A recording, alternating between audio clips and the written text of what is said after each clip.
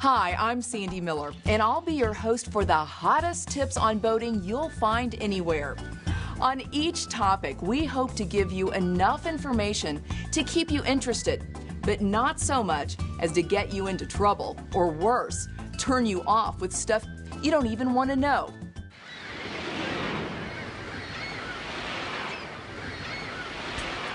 If you want to go on a week's cruise, you don't have to own a sailboat or a mega yacht.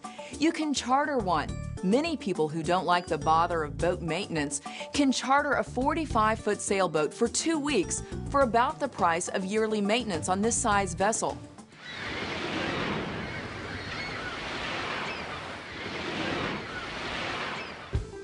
We won't cover the international rules because almost all recreational boaters operate under the inland rules.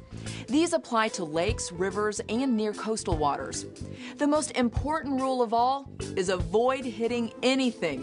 When in doubt, slow down or stop until the situation is clarified. Anytime you meet another vessel on the water, it's like approaching an unmarked intersection in your car. The good news is that rules do exist to cover the actions of each vessel. The bad news is that most vessel operators don't know these rules exist. The crossing rule. Inland rules state that when two power-driven vessels are crossing, to avoid risk of collision, the vessel which has the other on her starboard side, the giveaway vessel, must keep out of the way, and if circumstances permit, cross behind the other vessel, the stand-on vessel.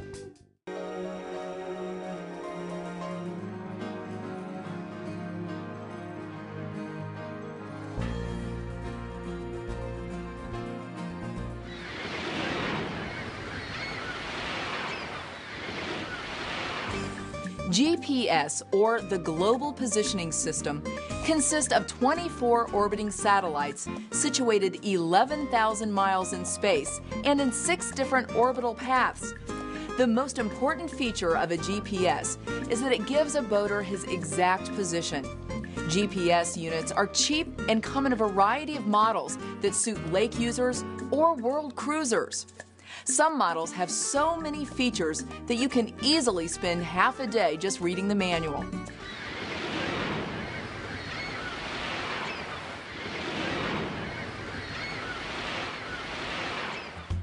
Stop the vessel by shifting into reverse while putting the helm over to port to begin the turn.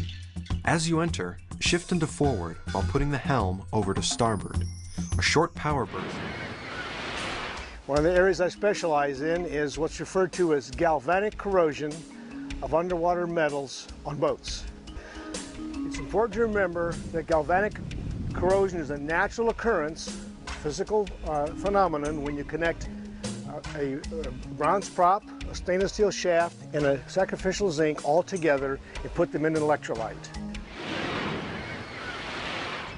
Okay, we're going to get ready to tack. Ready about. Heartily, heartily. We're going to have to do this very controlled because the wind is blowing very hard.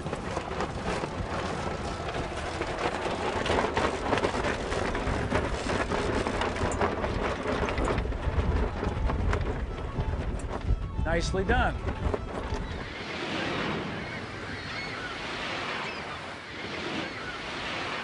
Considering the big expense you have just made in purchasing your vessel, it really makes no sense to then dash out and anchor with inferior rope. Why trust your entire investment to a poor quality product when the best ones only cost a few bucks more? Over the years, literally thousands of knots have been invented, but these 8 should be sufficient for most boating needs. Figure 8 knots are put in the ends of lines to stop them from running out through blocks.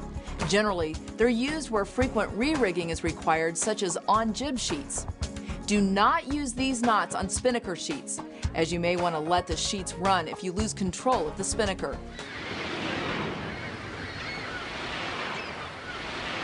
Every boat with an engine must have an approved marine-grade fire extinguisher on board.